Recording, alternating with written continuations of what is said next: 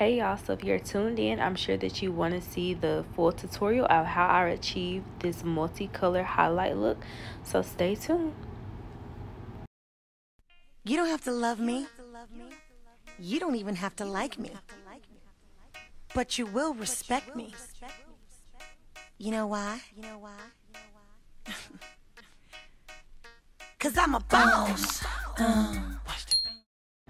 So this look that I'm working on now is a jet black unit with the multicolor highlights.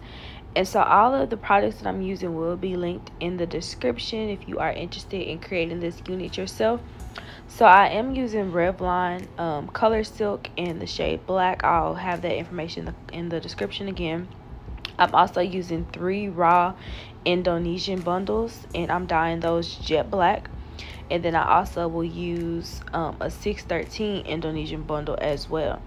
And so for the bundles, I am doing the watercolor method. So whenever you have the Revlon Color Silk, it does come with like the developer and then the color. So you'll mix all of that together in the applicator bottle that they give you. And that's exactly what I just did. So now I'm wetting the hair to get it saturated. And then that color that I mixed up, I'm just going to pour that right into this tub and mix it all up. Right now it looks like a funky brown color, but just trust the process, because as it starts processing and gets all in there, when we come back you'll notice that the whole thing is like this deep black dark color, and that's exactly what we're wanting, because that is how we are going to watercolor these bundles into that jet black. So with watercolor, you just dip the hair in and out like you see me doing now. I do let that sit in there for about 30 minutes, and then I go ahead and pull it and rinse it. I went ahead and rinsed it with conditioner and everything. Make sure you get all of that color out of there. And then also the good thing with the Revlon Color Silk, they also give you a conditioner that's inside of that packet as well. So it comes with the developer, the color, and the conditioner that you can use once you're done with that whole process. So now I'm just using the conditioner that they gave me and conditioning these bundles, so that way everything is nice and well. So once I get done conditioning, I do let that sit for about like another 25-30 minutes as well. Now moving over to the fun part, is actually coloring the hair. I will have all the colors listed in the description again, so do not worry.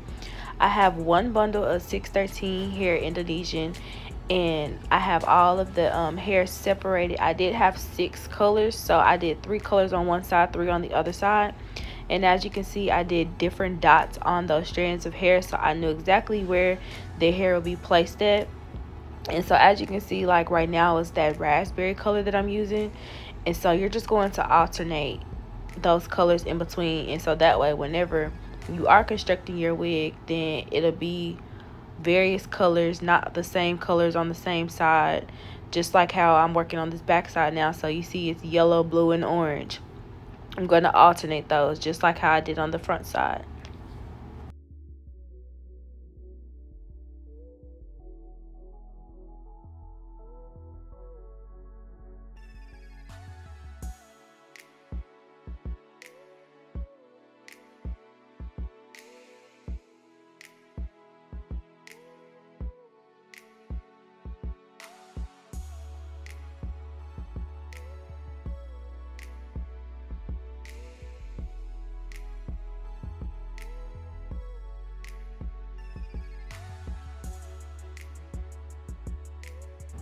And for this look, when I did separate the 613 hair, I did separate it into about 30 equal parts. So with 6 different colors, that's equaling out to 5 colors total.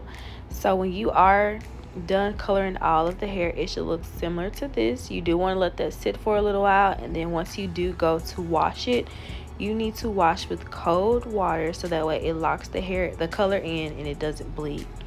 So that's what it looks like once it's done, y'all. This color was so pretty and vibrant. So now I'm actually going to move on over to actually constructing the wig. So this unit, I want it to be one of those deep style part wigs, so I moved my closure over to the side. Now I'm just pinning it down so I can sew the closure on. And I also do have one-on-one classes if you are interested in learning how to construct a wig on the sewing machine. feel free to contact me via email or on my social media pages, and I will be more than happy to teach you how to make a wig on the sewing machine.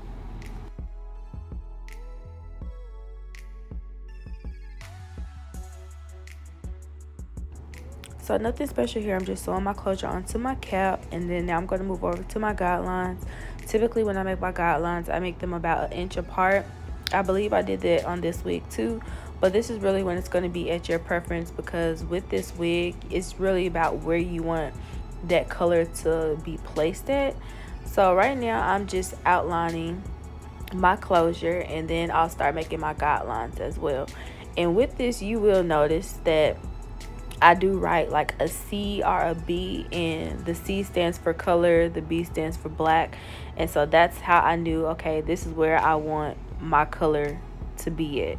This is where I want my jet black to be at. So you're just kind of alternating that color, so that way it's an even distribution all throughout the wig, so that way those pops of colors can come through.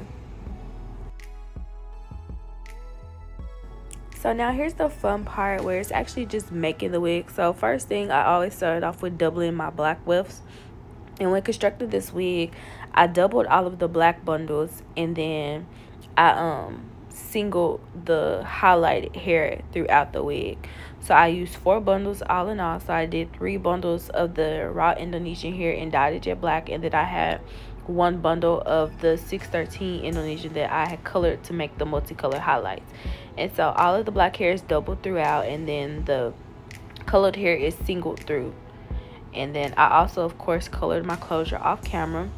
And again, this creating a wig on the sewing machine is just so much faster and easier. So if you're interested in learning how to do that, again, feel free to reach out to me. I'll be more than happy to teach you how to make a wig and construct and customize everything that you need to know.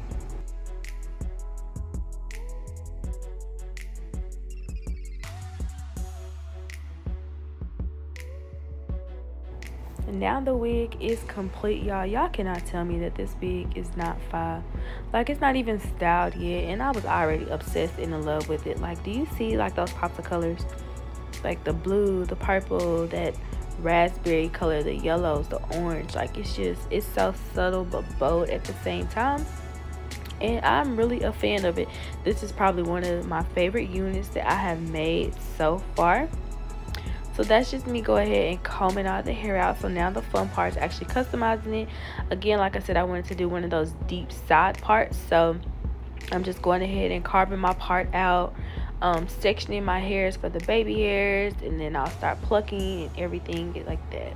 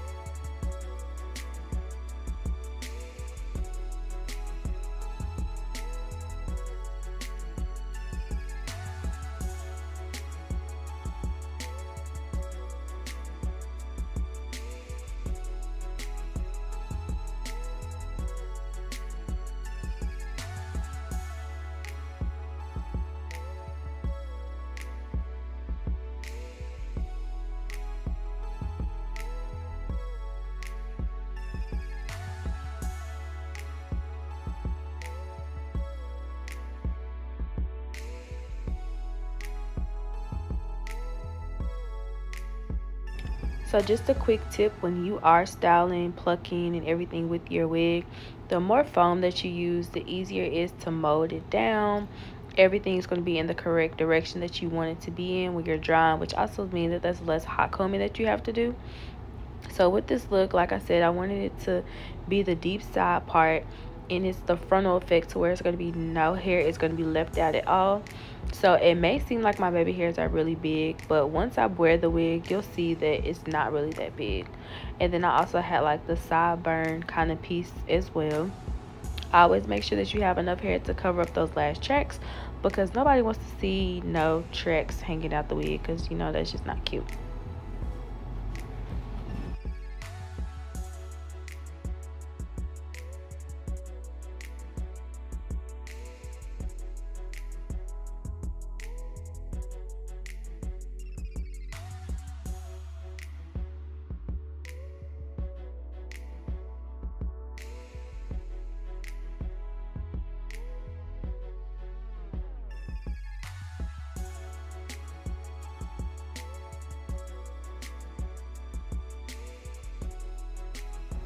So after I mowed the hairline down, I did go ahead and put it under the dryer so that way everything could be molded in place. And then I go ahead and move on over to the styling, and as you can see, I will be using my product, my Silky Mist, which is a thermal heat protector, and it also does get your hair silky, bone straight. So that's exactly what I will be using, and I'm just styling this hair as normal, nothing fancy, just pressing the hair out.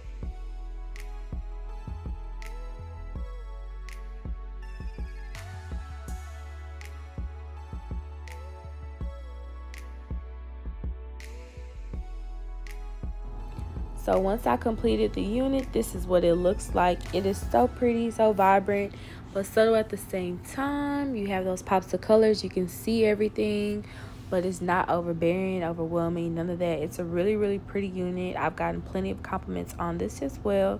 So here are some more views and photos and videos of it, and then I also have a video of what it looks like on myself. So this unit is available on my website for recreation if you are interested in purchasing this unit. But feel free to drop some comments and let me know what you think about it. I look forward to seeing y'all's feedback. Thank you.